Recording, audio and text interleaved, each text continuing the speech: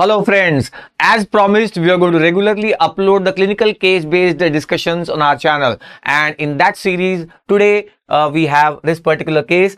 I'm going to approach this from the first prof point of view as to if it's a 10 marks question, how you should approach this case. So let's see what is in store for us today. A chronic smoker visited the hospital OPD with complaints of high grade fever, cough with sputum. You know, cough with sputum, it's a productive cough. So fever, cough with sputum and breathlessness, and a chronic smoker. So already there is a hint that it is likely to be some kind of a COPD or chronic bronchitis or some respiratory disorder. Well, but is the case related to the respiratory system? Let's find out. He was administered a parenteral antibiotic. Now, you will learn this in second year.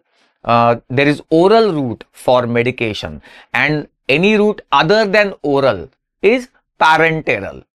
Oral route, the one which goes into the intestine, enteral. So anything other than that is parenteral. Here, antibiotic injection was given, and but without performing the sensitivity test. You will learn this later on in medicine that whenever you are injecting a drug with possibility of hypersensitive reaction to it, then before administering, at least for the first time, you should perform the antibiotic or the sensitivity test for that particular drug. And this is more so in the case of antibiotics. An intradermal test is performed, and then wait for some time to see whether the reaction occurs. Anyways, in this case, antibiotic sensitivity test was not done, and therefore soon after the patient starts feeling giddiness. Immediately within a few minutes, let's say, giddiness with profuse sweating, and his BP fell to 80/50 millimeters of mercury. Pulse rate was 120 beats per minute. So now, initially we thought that it's a respiratory system related case, but now it has gone in some other direction. And therefore, at first prof level, what could be the questions asked on this particular case?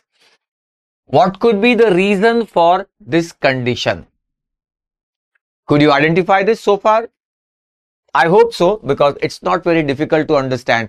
Injectable antibiotic was administered, and that has caused this condition. They are not asking about his respiratory condition. They are asking what happened after the parenteral antibiotic. What could be the condition? How is the condition classified? What are the classifications you learn in CVS and RS? Any idea? Anything that you still can think on this? Explain in brief the response by his physiologic systems or homeostatic systems in next 30 minutes to 1 hour. This is going in the direction of short-term regulation of blood pressure. Yes. And outline the management. I hope you have identified this case.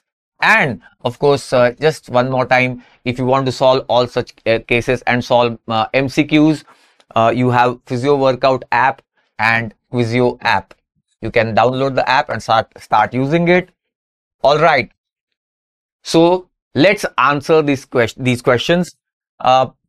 First question: what could be the reason for this condition that has happened? You guessed it right. It is anaphylactic shock.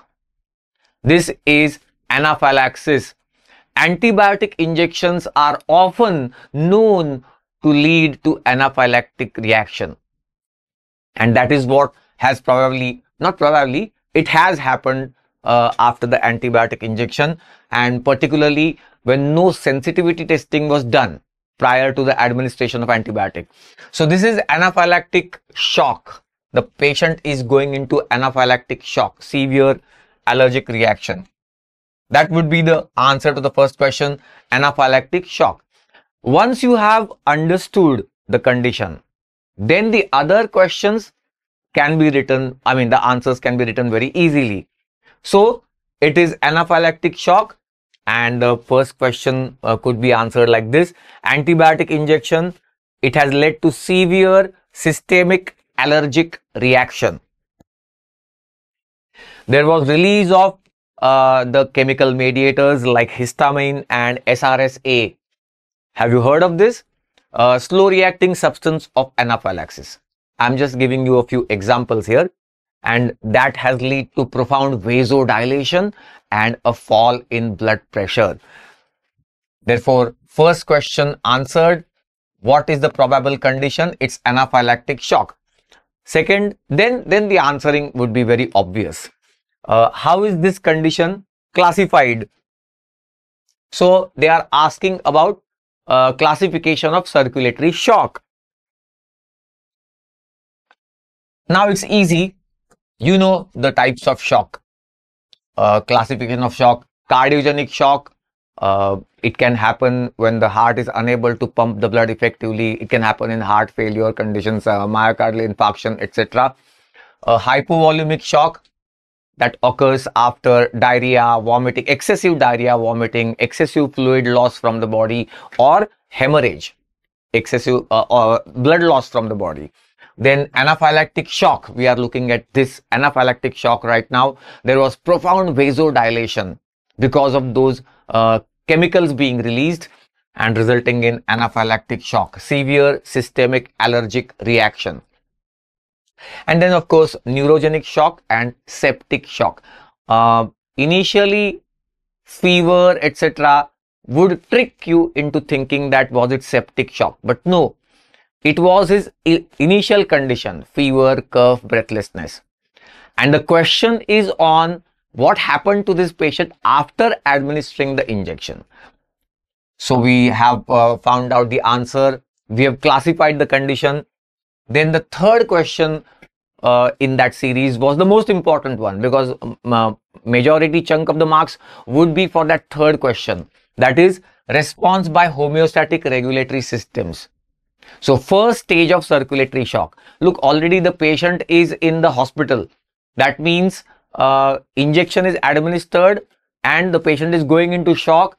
It's obviously the first stage of shock, and therefore before any treatment could be even started, his body's own homeostatic regulatory mechanisms will kick in.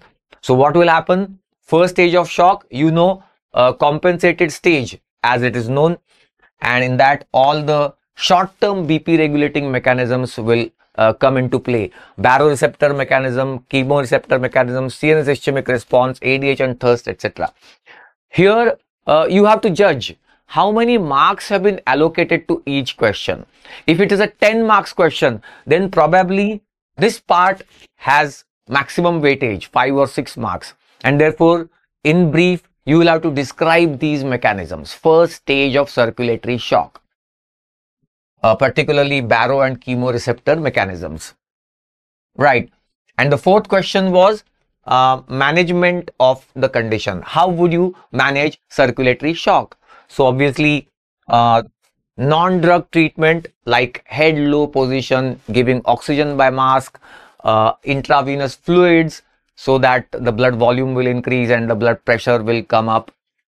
And the drug treatment of the cause. So maybe you can give antihistaminics to prevent the effects of histamine. Glucocorticoids often have a certain value in the conditions of shock. They also help in the increasing the blood pressure. They have a permissive action on catecholamines, so it helps in increasing the blood pressure. And if at all required, then you can also administer vasopressor drugs, vasopressin, and as a last resort it could be even injection epinephrine, but that's only a last resort. Before that, patient is likely to recover from the condition. So this was the case which could come in first prof exam as a 10 marks case, and we saw in this case how you should approach and join the dots so as to understand what is being asked and how you can reply or write answers to such questions.